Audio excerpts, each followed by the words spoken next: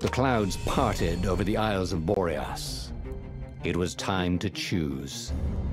The rebellion was in trouble. Ravens were scouting for the secret rebel base. They needed a game changer.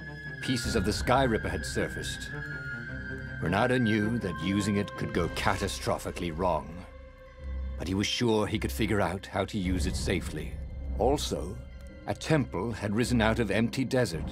The Iblis stone was hidden there. It was a dangerous artifact. It could corrupt its user into a bloodthirsty monster. Maybe he could find a way to use it, to take its power without surrendering to its wickedness. And also, his old friend Lupino needed rescuing. Of course, Renato had a pretty strong suspicion that Lupino had betrayed the rebellion, and he had a gut feeling that he needed to use that to his advantage. The island was windswept desert. No one went there except ostriches and ostrich hunters. The Iblis stone. It would whisper promises in his ear, offer him power for blood. But this time, Renato was sure he could master it. And so, Renato went ostrich hunting.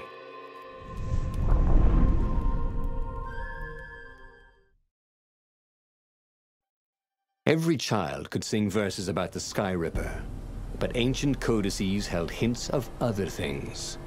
A stone that ate souls, a ruby that drank blood, a jewel only a righteous man could give away. Were all these things the Iblis stone? Long hidden in a buried temple? Another ancient item that was only resurfacing now? Drawn up from the deeps by the Emperor's horrific rituals?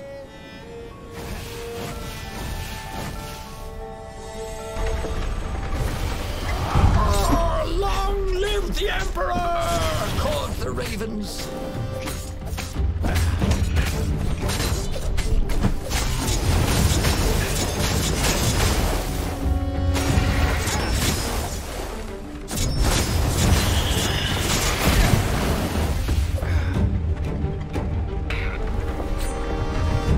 Ravens were already here, cawing in frustration.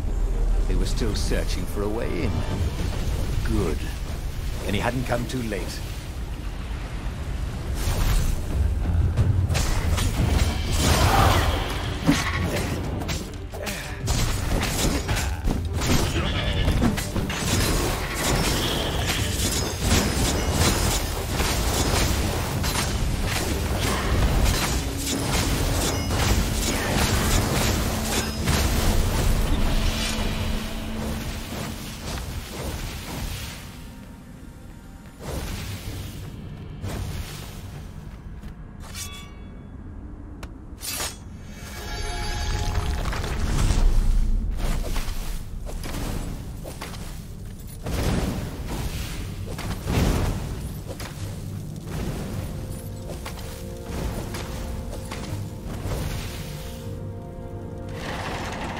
There had to be some way to use the Iblis stone. It was old, wasn't it? People were so much cleverer now. And Renato was pretty sure he was cleverer than most people.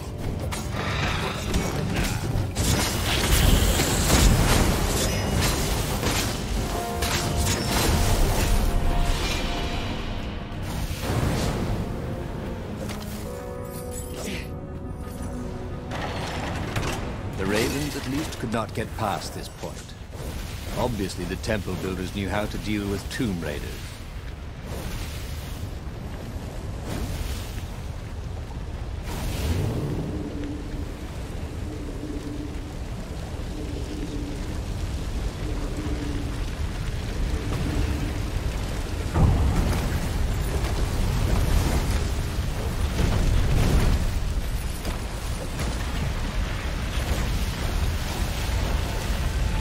It was a stone of the purest blackness. It reflected no light, like a void made solid. Nervous, he picked it up. I can make you mighty. Who said that? Give blood. It was the stone, eager, thirsty.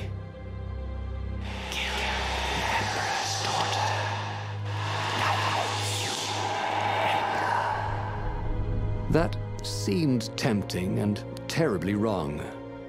Zenobia was the Emperor's greatest general and a potent witch. But they had been close once, and he had a sneaking suspicion the gem would try to control him. Why not capture the core of Skyripper instead? It was the eye of a lost god torn out by the transcendent Emperor to power his greatest weapon. "It's the core," said the stone anxiously.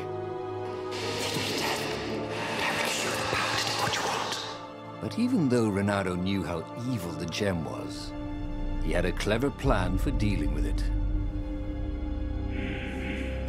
The stone bothered him.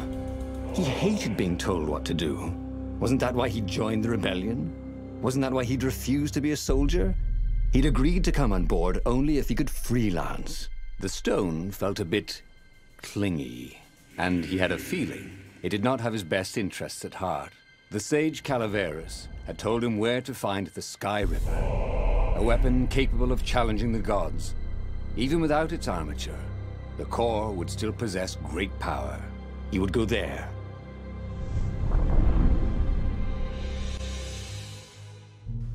The moment he landed the Farfarer, Renato had a rare feeling of regret. It's not too late, he thought. He could turn around and sail for Zenobia's island. He frowned. Wait a minute. He didn't want to kill Zenobia, did he? Sure, technically she was the enemy, but they'd been at Sword Fu school together. They'd never been lovers, but somehow they'd been closer. She'd told him every secret about herself. Except the biggest one.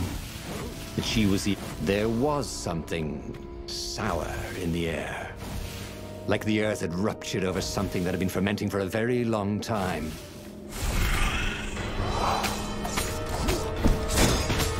If only he had a portal onto the Emperor's ship, this would be a short war.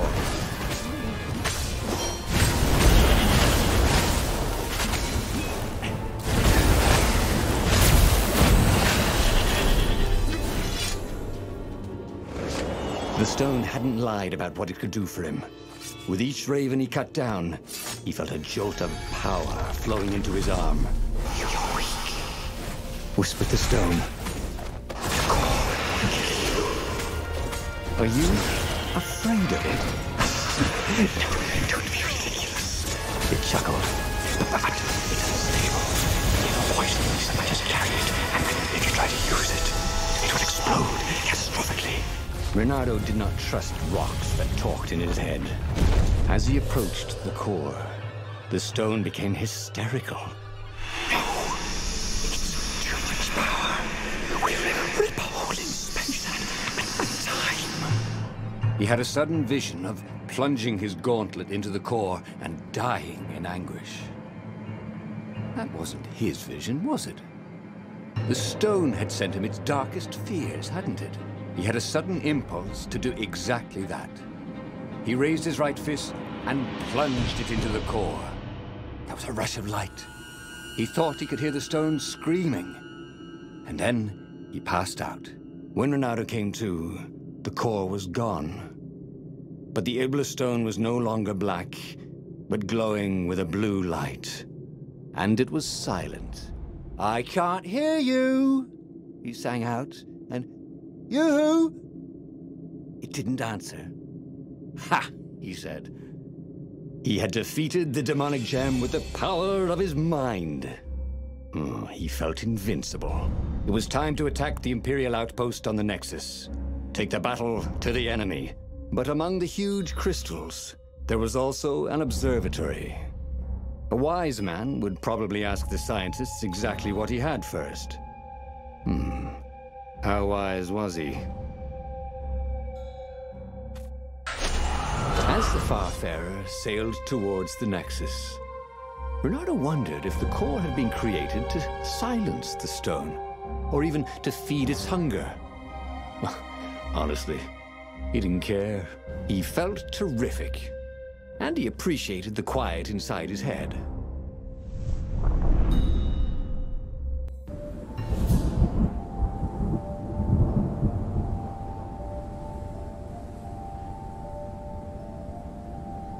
The Nexus was infested with ravens.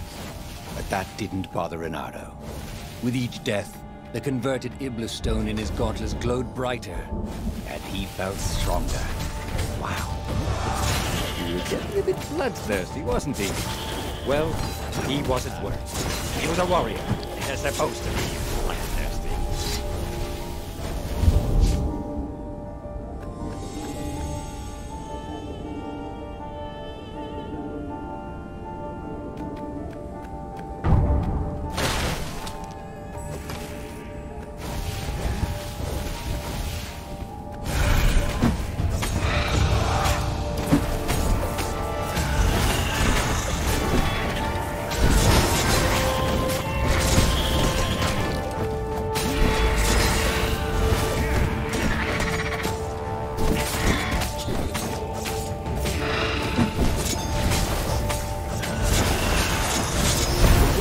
About Rave, the core, absorbed in the stone, was doing its job perfectly. Renato could feel a little eldritch jolt every time he downed a raven, but then it flowed into the glowing stone the way water flows down a riverbed. It all felt perfectly natural, as if all his life, this was what he had been meant to do.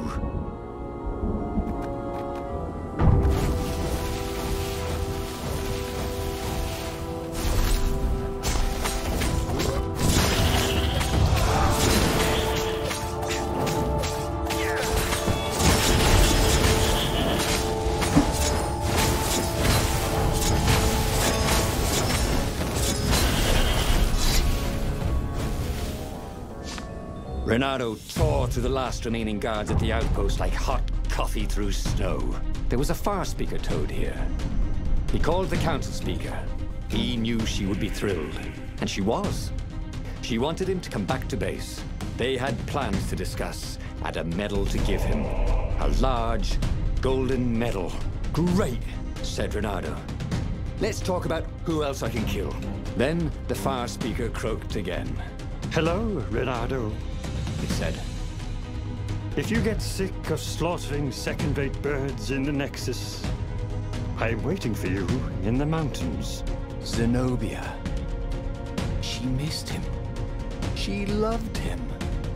Once she saw how awesome he'd become, maybe she'd join him. They'd kiss and...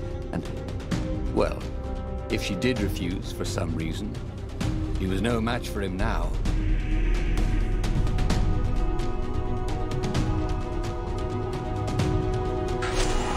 Zenobia was taunting him. No doubt she hoped to lure him into a trap, but it didn't matter, did it? He could fight his way out of any trap. He was invincible. This was gonna be fun. So where was this ambush? Renato couldn't wait. At Sword Fu school, she'd always studied a little harder, practiced a little longer, complained really a lot less. And then she'd become a sorceress. He'd always known he'd have to take her by surprise or not at all. But this would be a surprise indeed.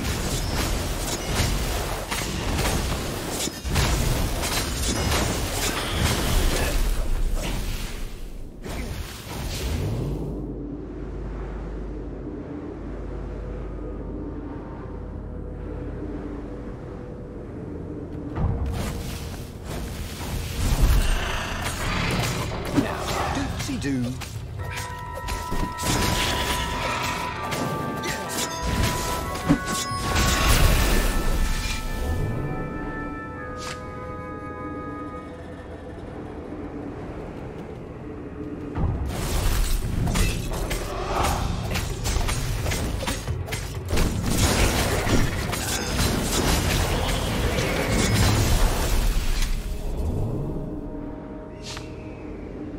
The mountain paths were infested with ravens.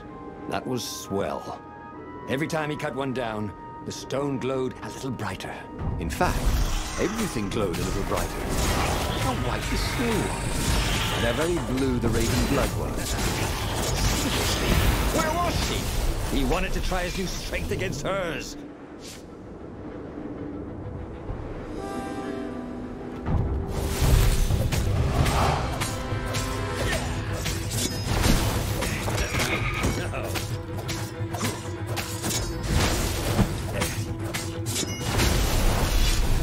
Already, Renato knew more than he ever had. But about what?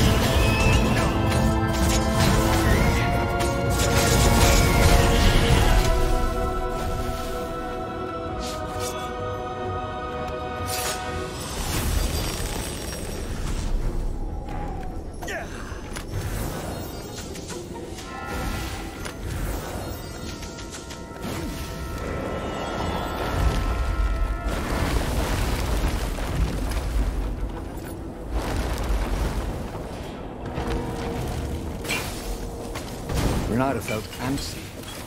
He found a source of great power. But instead of joining with the rebels, he was on a fool's errand the Emperor's daughter had sent him on. The rebels were preparing a last-ditch attack against the Imperial fleet, counting on Renato to show up in time. Would he be too late?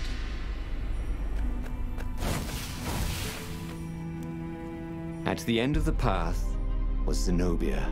I thought you were going to ambush me, he said, a little put out. I owe you better than that. I know how you feel about me, love. You want to join up with me, don't you? You got to admit, we'd make a great team. Of all the arrogant, ham-handed, half-assed, half-witted... Oh, come on. What else you here for? That, she said, as a dropship poured a bucket of green liquid on his head. Drowsy gas. You can't stop me with drowsy gas, Zenobia. My power's too strong. Zenobia? Where was she? When he awoke, he was staring up at the sky. Zenobia looked down at him, frowning. I probably ought to kill you, but that'd be a bit tawdry, wouldn't it? She was tossing the glowing stone from paw to paw. This is pretty. Zenobia! He shouted, and then he fell back into sleep. On the Farfarer, Renato drank his favorite headache remedy. But it did no good. Zenobia had beaten him again. Oh, he really should have listened to the Iblis Stone in the first place instead of messing around with the core. He had a bad feeling about the upcoming fight. But what kind of hero misses the final battle?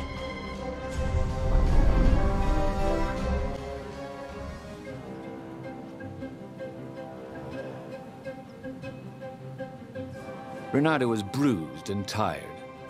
He wasn't looking forward to killing ravens. It didn't even seem scary. It felt like a chore, like sweeping the practice room at Swordfu School, which he'd done his best to leave for Zenobia whenever he could. What would she do with the glowing Iblis Stone? That should terrify him, shouldn't it? But he just felt dumb and stupid as he carved his way towards probable doom.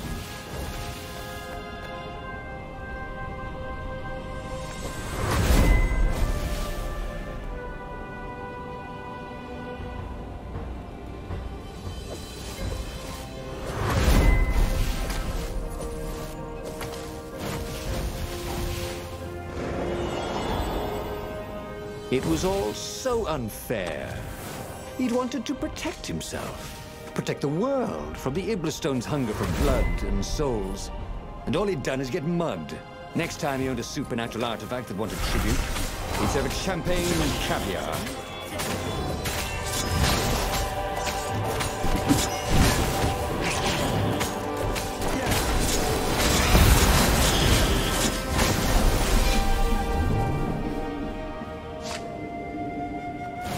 Hey, you guys interested in real estate? Because you're about to buy the farm.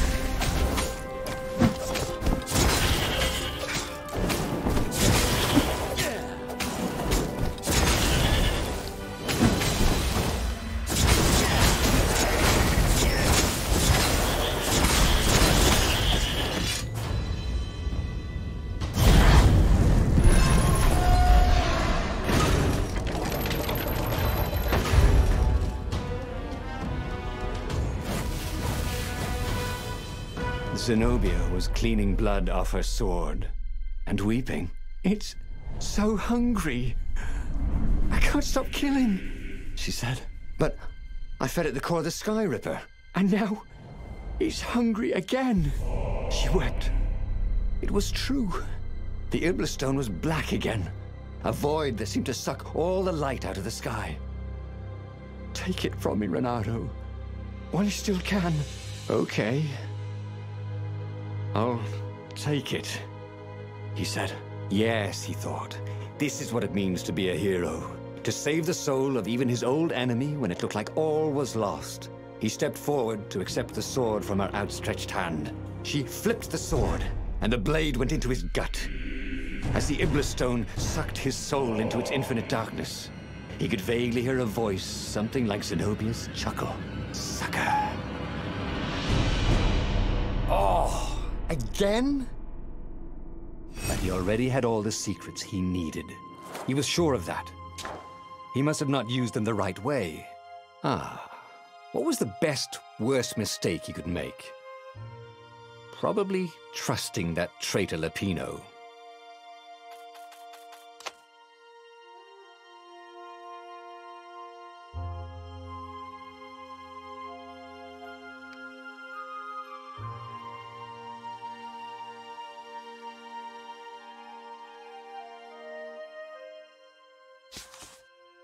The book's pages fluttered to the beginning once again. Faster than before? And he fell.